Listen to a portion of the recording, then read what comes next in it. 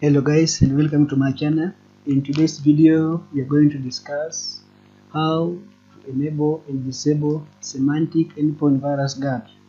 As you can see from my computer, when you check on the hidden icons, it is here enabled.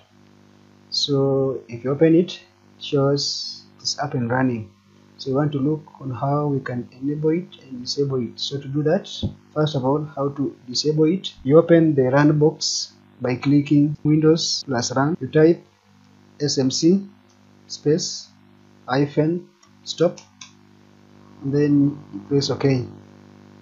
By so doing, it is disabled. You can close it. So if you check on the hidden icon, it is not there. Even if you refresh your machine and then check again on the hidden icon, it's not there.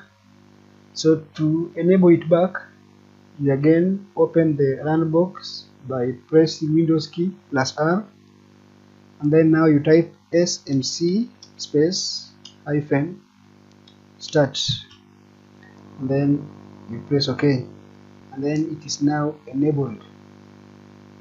So if you check on the hidden icon, it is here. You should double click on it to open it.